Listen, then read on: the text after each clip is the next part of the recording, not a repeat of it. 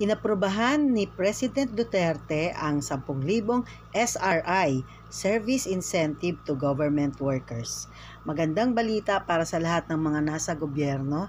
Inaprubahan kahapon ni President Rodrigo Duterte ang SRI, Service Recognition Incentive, na nagkakahalaga ng 10,000 pesos para sa bawat isang qualified na empleyado ng gobyerno. Under Duterte's Administrative Order 37, signed last December 18, 2020, the incentive will be received by workers in national government agencies, including those in state universities and colleges, and government-owned or controlled corporations, and those occupying regular, contractual, or casual positions. Ang makakatanggap ay yung mayroong at least 4 months na service sa gobyerno.